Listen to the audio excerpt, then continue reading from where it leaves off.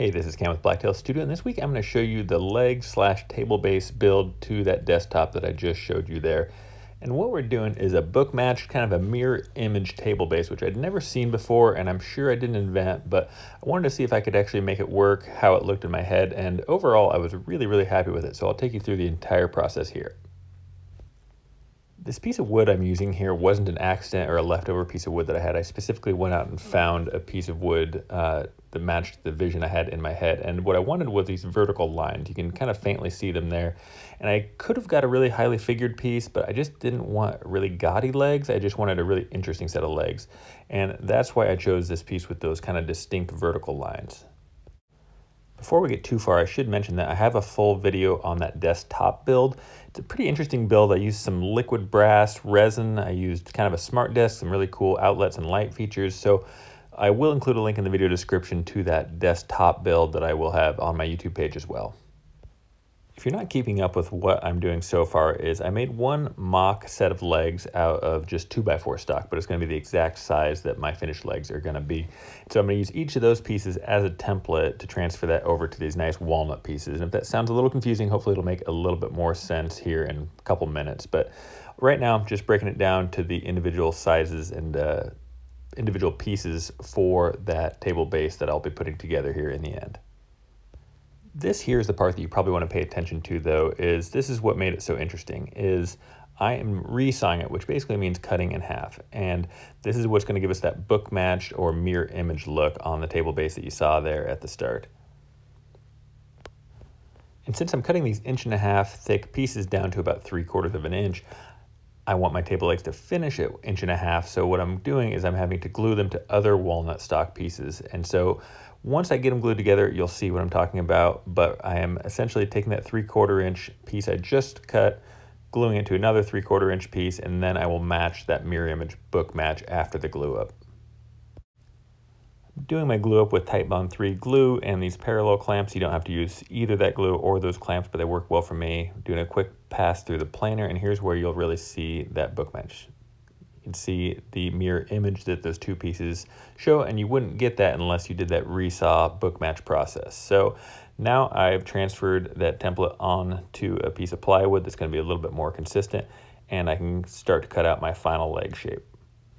Before we get into the exact template routing, because I'm not going to cut the final shape out with the bandsaw, I had this bit of blowout here, and so I needed to fix it. Since I went through this entire book match process, I couldn't just throw a new piece of wood on there. I would have had to do the entire resaw, the entire book match process, the glue up, the planing, everything again, and then the wood probably wouldn't even match the other set of legs. So this is what I came up with to fix this little flaw there. A friend of mine that's a welder once said that he liked welding so much more than woodworking because if he messed up a piece, he could just weld in a new one, and that that was impossible to do with wood. I told him there's always something you can do, and this is what we're going to do here in this case. And overall, it was actually a pretty good solution. My wife, I actually never told her about this, and she's never noticed it, and she's super observant, but you will be able to see it if you know where to look for. But I tried to match the grain lines up just right, and overall, I'll show you at the end just how it turned out.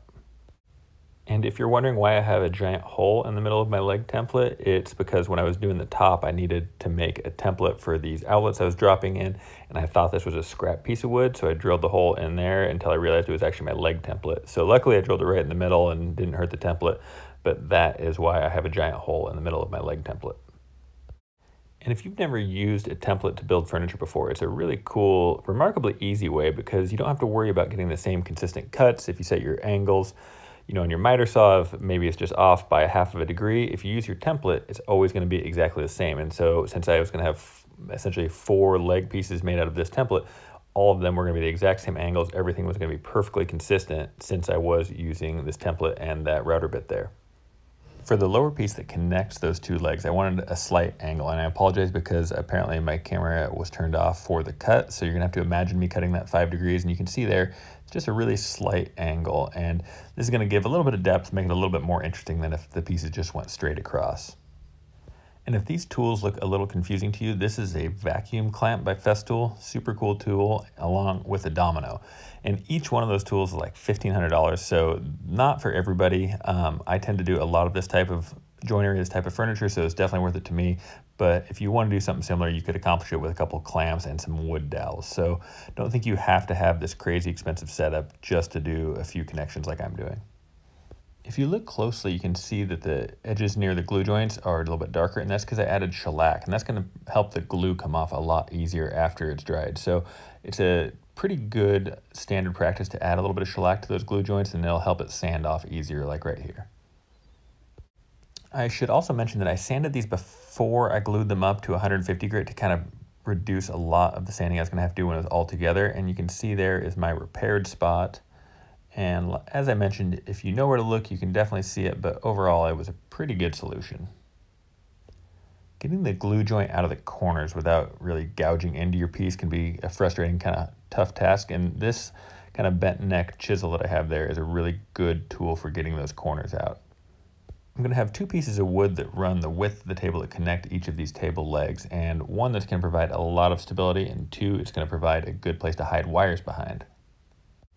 Since that joint in the middle was 5 degrees, the same was going to be true of these pieces that run the width of the table. So I just had a 5-degree cut on my miter saw, the same as I did on the center there, added a domino to each side, and everything would glue up nice and parallel to my tabletop. If you're just getting into woodworking, or maybe you've been in woodworking for a long time, you've probably realized how expensive clamps are and how many you need.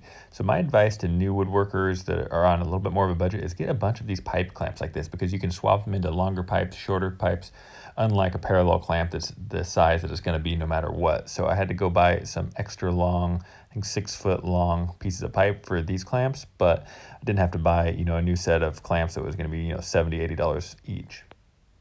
If you watch very many of my videos or comment on any of my videos, you probably know that I'm pretty good at responding to almost every single comment in the comments below. So if I'm rushing anything, if I've skipped anything, I spend so much time making these videos that sometimes I forget to add a certain part in there, explain why I did something. So please feel free to ask me in the comments. I'm pretty good at responding to those. Or if you're new to my page and you like what you see, please feel free to hit that subscribe button. It really does help me out and enables me to keep making more content like these videos. One of the things that people seem to really like is all the different tools that I review and that I'll display here, because I give you a pretty honest feedback of what I think. And this is a new type of Forstner bit that I actually love now. I use this on the top build too. I use some big 2-inch ones, and it gives a really clean cut. It doesn't look like it would give a clean cut. I can't remember the name off the top of my head. That's how you know it's not a sponsored post, but I will find it and I'll include a link in the video description below. So I really like that new style of Forstner bit. And again, sorry if I can't remember the name off the top of my head. And what I'm doing here is, now that I got my table base perfectly centered on the table, I'm going to use a brad point bit that is the exact size of my hole, come through, mark the center, and that way I know my threaded inserts are going to be in the exact center of my holes that I have pre-drilled for that table base. Using these depth stop collars with these brad point bits, you don't have to use the depth stop collars, but it does prevent you from blowing through the top of your table, which I've never done, but I have had friends that have done it. And make sure you use the right size drill bit for these threaded inserts, or you can kind of get some splintering and maybe even crack your top, which probably wouldn't happen because it's a pretty sharp thread on these threaded inserts, but it does go in a lot easier if you use the right size bit. I'm using a Osmo 3054 finish, which is the same finish I was using for my top, and it's a really easy to use, really nice finish that you can get completely dust free. It's not like a polyurethane that the dust in your shop's going to stick on it. I actually have a whole table finishing video if you'd like. I'll include a link to that in the video description, but you pretty much wipe it on, get a little friction, which is, you can see why I'm rubbing it so vigorously with this red floor pad, and then when you're done, you just wipe it off and it leaves a perfect finish. For a tabletop, I think they advise to let it set on there about 45 minutes or so before you wipe it off. For the base, it's not going to require a ton of stain protection, so I probably wiped it off, after 5 or 10 minutes. But just using those blue shop rags, make sure you get every last bit of it off. And you can see there is the spot that I repaired. Not perfect, but you're not going to be immediately drawn to it when you walk into the room. Okay, here are the finished studio shots. You can see there really what I'm talking about with that mirror image Bookmatched table base, and overall I just couldn't have been happier with it. I wish I didn't have that one bad spot on the lower part of the leg there, but I wanted a pretty understated, not a gaudy super figured leg, and this is pretty much exactly what I was hoping for. Here's another shot of the top with the light in it, and again I have a full video on building this tabletop. Cool liquid brass resin power outlets, all kinds of cool stuff in there. So I will recommend, it's actually probably a much better, more exciting video to watch. So feel free to check that out now. I think you guys deserve a little bit of credit for making it this far in the video. So I'm trying something new now. So my name is Cam, C-A-M. So start your question or comment below with my name, C-A-M. And I promise you I will answer your question or comment first. And if you guys like this type of thing, I will do a new word, key phrase, something to give a little bit of credit to the people that actually make it to the end of the video. So let me know what you think of that in the comments below. Let me know what you think of this build. And of course, please subscribe for more videos just like this one. Thanks again.